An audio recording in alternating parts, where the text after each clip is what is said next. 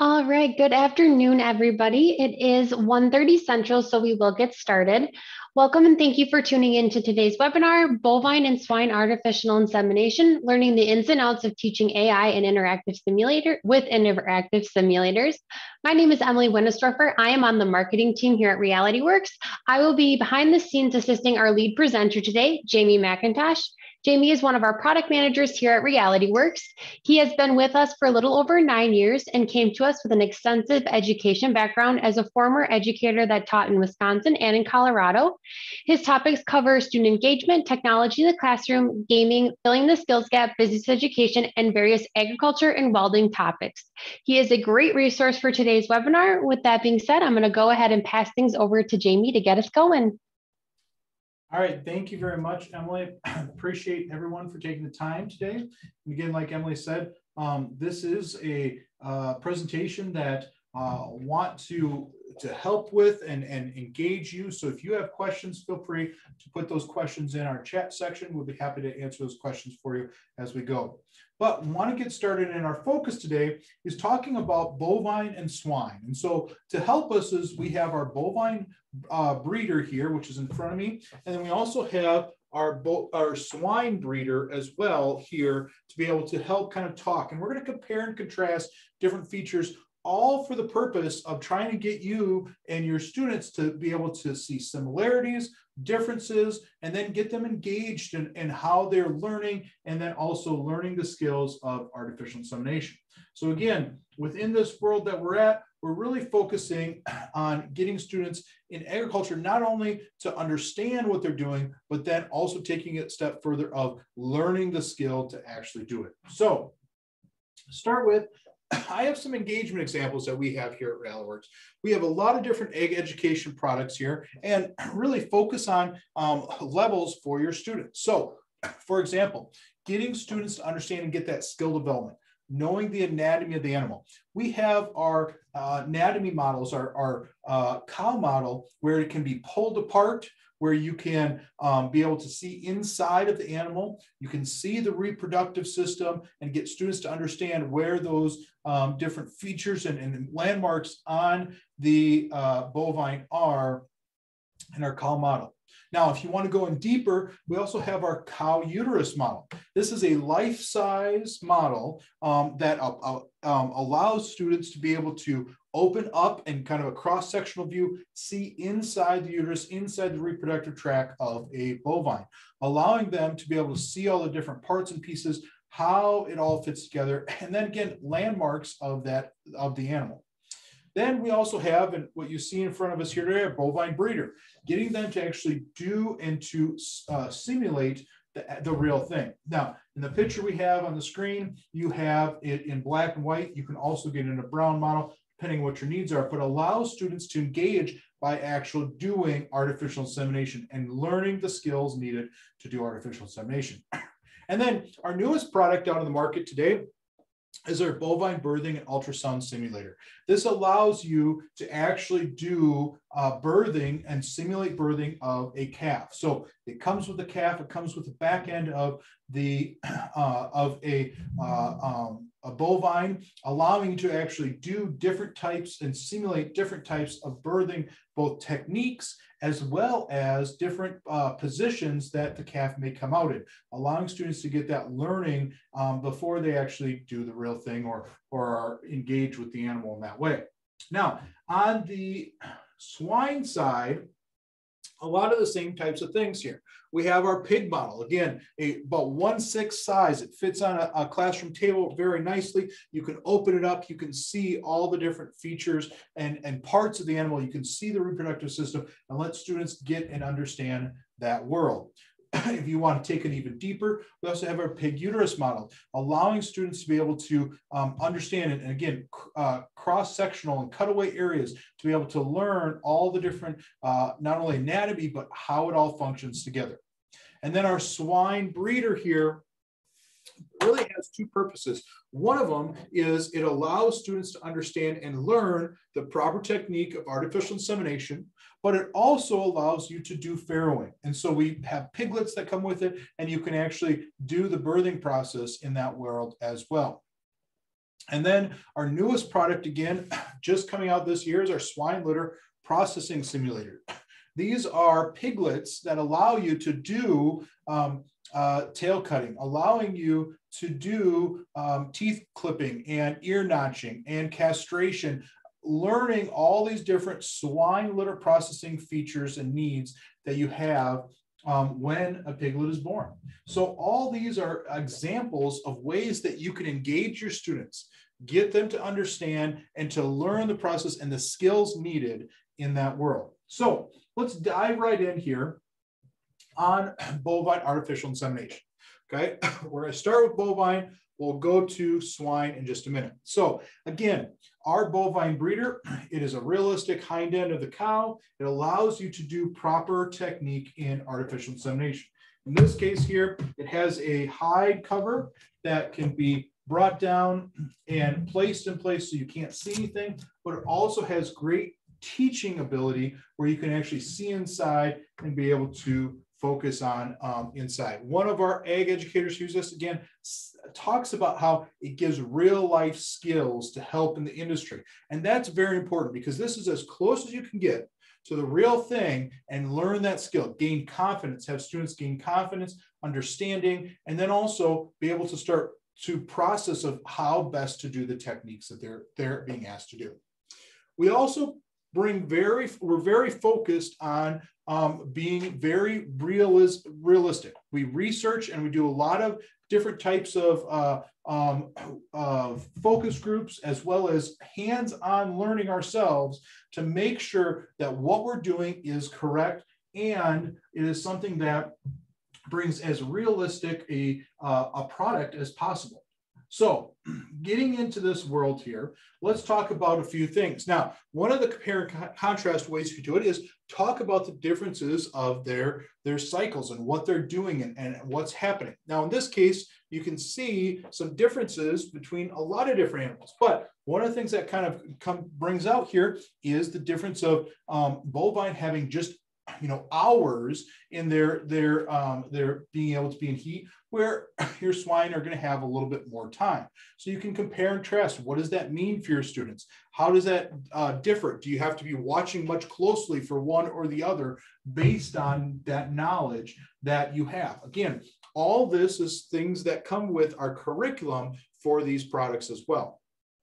So another focus here is looking at, okay, how you're actually doing the insemination.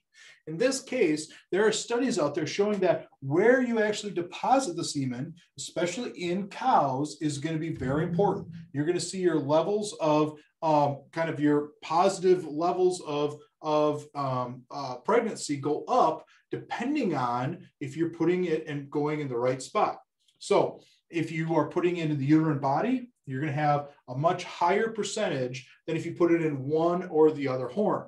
Now, you can talk through this. You can compare and contrast in that sense of, again, where you put the semen is then going to help or maybe hurt of actually getting that animal pregnant. Now, in our product here, one of the great features that we have is if you lift this open and you can see in bovine breeder here is we have our rectum here, digestive tract, and then below it is our reproductive tract. Now, you have your bladder down here, and then you have it coming through. And in this area right here is your cervix that then leads into our to our left and our right uterine horns. Now, in this case here, our cervix, it has 3 rings. So when you go in there, you have to move and interact and be able to move around in there to be able to manipulate and get through the cervix. And then it has a clear opening, allowing students to see, okay, did I actually go past the cervix and get to where I need to be? Now, in this, these 3 rings also can be turned and manipulated by you, the instructor, or the students, giving them a different understanding or a different cervix every single time they go in. So it's like having a different cow every single time. But these are important pieces to see, okay, how do I inseminate the cow? And then we're going to talk about how you inseminate the pig in just a little bit. But what does all that mean? Is it much more difficult? Is there more skill-based? Is it less skill-based? Those are those kind of contrasting things that you can work with. So let's walk through this a little bit here. So with our curriculum, it walks through and shows students how to locate the reproductive tract, how to actually go in and remove the feces that are in here. So in our case here, I can actually come in here and I pull out, we actually have our poop bags, allowing students to be able to take these out or maneuver them out of their way. So as they're actually doing the artificial insemination, they have to be working in that area. They have to be able to go underneath that and be able to reach down. And you can see where my hand is and reach down and find where the cervix is, find where all those different features are that they're needing.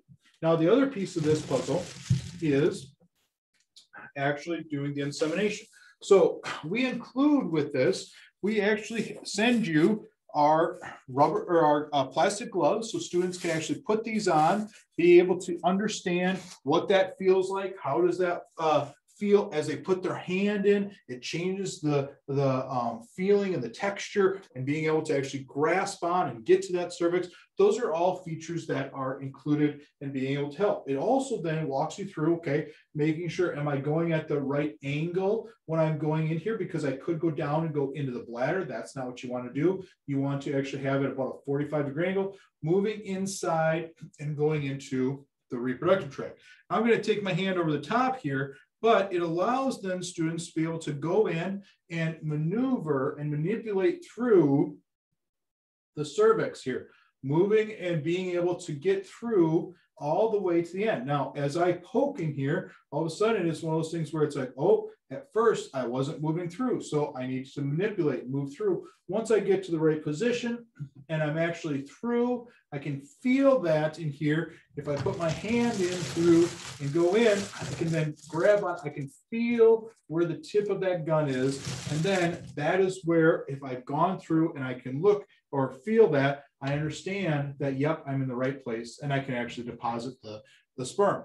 Now, all of that then allowing students to understand and learn by practicing. Again, engaging them into that understanding, that knowledge, giving them a lot of opportunity to learn about the reproductive tract and what's going on. So why is this important? And this goes back to our compare and contrast. We're seeing more and more animals get in, and farms and breeders get into artificial insemination. You can see bovine in a dairy world, they are largely artificially inseminated over natural breeding. Beef is continuing to increase. We're seeing more and more of beef cattle being inseminated as well. So on the swine side, it also has a very large number that is using artificial insemination to do the breeding.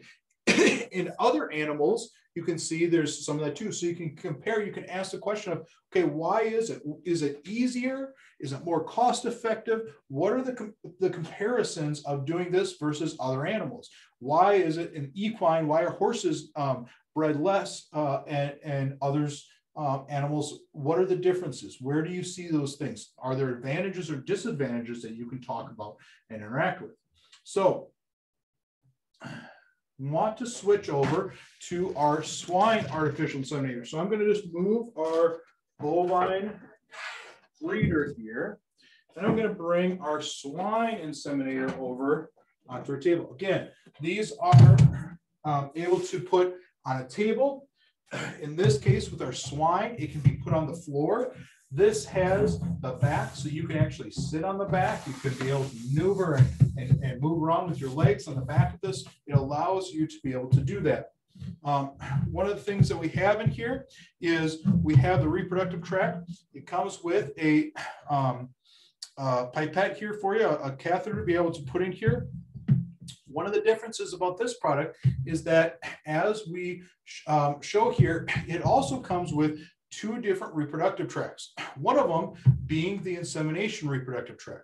The other one is a farrowing reproductive tract. It comes with two piglets, allowing you to be able to actually switch out reproductive tracts from the AI tract to the farrowing one and actually push the piglets up, have students be able to do different types of understanding and training on birthing with their with the piglets. Now, in this case here, this back end here allows you to be able to, like I said, sit on, interact with it, being able to have students learn the proper technique. On one side, you can't really see over to see what's happening inside. The other side, you can come over and you can actually see inside here where we have the cervix here. It is clear, so you can see inside what's going on. And then it also has a tube coming all the way in. So when you do artificial insemination, you can use your catheter and you can hook up to a water source in this case, and actually have the water go through using a bucket to catch that as it goes out, but give students that understanding of what's going on, how long they have to artificial inseminate, and be able to understand.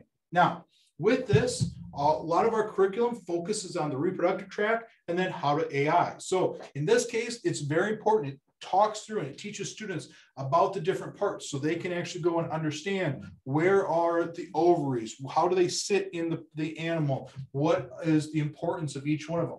So it goes through all the different reproductive tract features of them and how long where they are located in all this interaction when you're actually artificial insemination. So we also talk about the tools and then the technique. So in this case here, we have our spiral shaped plastic tip insemination rod here. This allows you to actually show students how to do this, allowing them to go in. Now, in this case here, you can go in and go all the way up and all of a sudden I feel the pressure. Okay, I'm at the cervix. Now what do I need to do? So again, with that, you can start to turn it counterclockwise and you can feel the pressure and you allow it to keep on turning until the pressure stops it from turning anymore. In this case here, you can then see inside and you can see how far it went up and is it ready? Are you in the right place? Did you go ahead and do that? Now, we also talk about, and you can use a catheter, a foam tip catheter here and go that route. You can also use a post-cervical catheter. So it allows you to do different types of techniques or use different types of tools while inseminating. Now, again, let's stop for a compare and contrast moment here.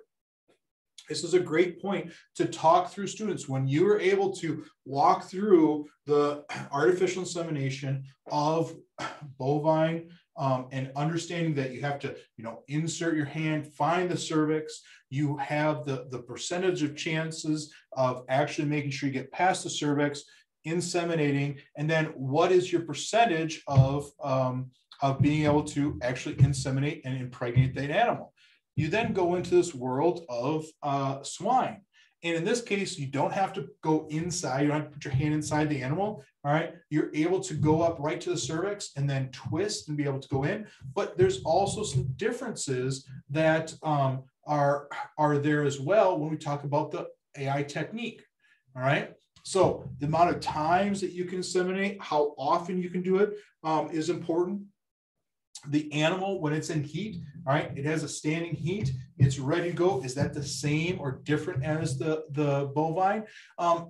Being able to make sure you're putting in the correct angle, being able to sit on the animal, helping it to kind of get excited and ready to be impregnated. Those are all things that you can do where, again, a contrast to the bovine. Now, the other thing here is how long it takes you to artificially inseminate. So for cows, you have your AI gun, you get to where you're ready to inseminate and you shoot and you put that sperm into the uterine horn area and you're done. In this case, you usually will have to wait 3 to 5 minutes, allowing for the sperm over a period of time to be kind of taken in by the sow. And so those are differences to be able to understand, okay, what does that mean and how does that kind of interact or work for each animal? And why are there differences? What is it? And then how well do they adapt to that? And can you impregnate them in that world? So with all that said, and a lot of different options here for you, and students being able to have hands-on activity. We also include handouts for you. Now, this is something that you can use, but again, it really focuses and gets students thinking about the comparing and contrasting about different animals, how you take care of them, how you prep them, what you do for them as they are then interacting once they're pregnant or getting ready to be pregnant. So a few handouts that we have that we want to share with you today. So one of the big things that we want to, and you to take with and our students to take with is not only how to do it, but the question is, why would you do this? And so we have a worksheet that talks through with bovine is the cost of artificial insemination. Really looking at and saying, okay, is it more cost effective to do natural breeding or to do artificial insemination? Allowing your students to really start to understand, okay, is there the business side, the cost side of this, why you would do it, what are some different reasons for you to do it? So we include this, this cost opportunity to kind of get students to understand and work through and calculate, okay, if this is what I need or I'm going to do, what's the cost benefit analysis? Again, compare and contrast within that animal, within your herd. Okay, why would you do that? Is it because solely of it is a cost, or is it something where it's genetics, or because of the amount of animals you have, there is more benefits or maybe less benefits? What are you looking for there? So we have handouts for you that we'll be sending along with this to give you that understanding and give your students those kind of, not only is as much as important of the technique and understanding how to do it, but why would you do it and what would those decisions be making for you, those critical thinking type decisions. The other piece there is we have a technique activity sheet, allowing students to learn and make sure they understand the proper technique before they go and do it. Again, giving them the practice is a great tool for them, not only to understand how to do it, but actually to practice, get the experience of doing that simulation before they go out and do the real thing. Now, on the swine side of things, we do the same thing.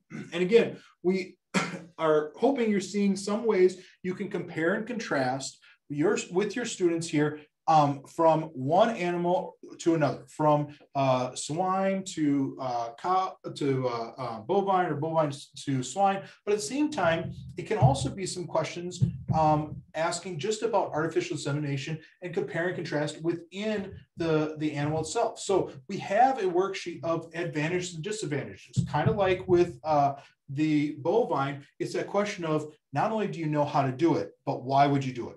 What are the reasons you would choose to do natural breeding or doing AI breeding? What are those differences? What are the similarities? And then how would you go about doing that?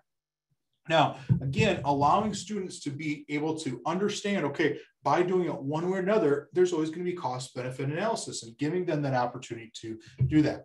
Also, we have worksheets on proper AI insemination. So allowing students to, again, go through, learn kind of in the book world, understand, visually understand it before they actually get on and do it in the simulated world. So we have those resources for you, so then you can use those and be able to understand and have your students understand what they're doing, what the landmarks are, how to actually inseminate before they do the practice in the simulated world, hoping then to get them to the real world and then do it on the real thing. But gaining that confidence, gaining that understanding that they can get by doing it in that way first before they go and do it on the real thing. So we have a little time left here. Thank you for taking the time today to learn and to hear about different compare and contrast.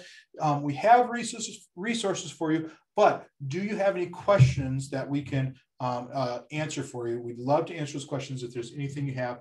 Otherwise, we thank you for your time and taking the time with us. Hopefully this has been a benefit for you, that you can start seeing how you can use these products in the classroom, how you can get students to start thinking a little differently and comparing about what are similarities in artificial insemination, what are differences, how do I want to one day, or if I get the chance to be able to do this, what are some of those things that they can then glean from these products? So. Jamie, a question just came in. How can they access the curriculum for the resources? Okay, great question. And in fact, I'm going to jump out onto our website here, and I'm going to walk you right through that. Okay.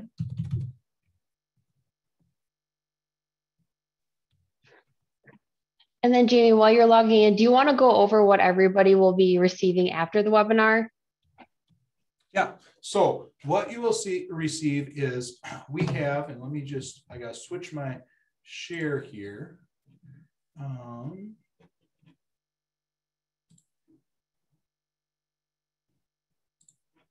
right, here we go. So here is my new share here for you. This is our website. So yes, first off, the best way to get anything and to get a better understanding of any of our products is go to our website, realityworks.com, and that's where you can start kind of perusing and figuring out and finding different things in that world for you. But what you're going to get with this today is you'll get this recording here for you. You'll get a completion certification, and then you'll saying that you took and you're a part of this. And then you also will get those handouts that you saw today on those pictures, the cost benefit analysis, the advantages and disadvantages, the worksheet on how you can understand or in that sense, go through proper technique for both AI of swine and also of bovine.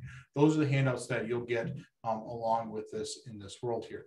As I come to our website here, if you go to products over in agriculture, that is where you can see all of our different products that we have, and especially the products here, bovine breeder and also swine breeder here. But if you want to go for our curriculum, all you need to do is we have the curriculum online here. Go to our COVID-19 response, hit the learn more, and that will bring you to our resources here. As I scroll down, the webinar that you're seeing today will be here in our webinar area. We also have free lesson plans on career exploration. And then in this case, program resources, our guides and curriculum. All you need to do is click on that, you fill out your information, and you'll be given access to all of our curriculum, including our bovine and our swine breeder curriculum there. And then Jamey, along with the worksheets, will they be receiving the answer keys as well? Hey, that's a great question, because that can be a tough place. You want to have the answers. Yes, it will be the worksheets, and then the answer keys come with it. So a great feature for this is it is a worksheet. It's a PDF format. You can print it out as you want. It also then has the answer key for you, the teacher. Don't print it out for all the students, but print it out for yourself, and you can use that. Yep.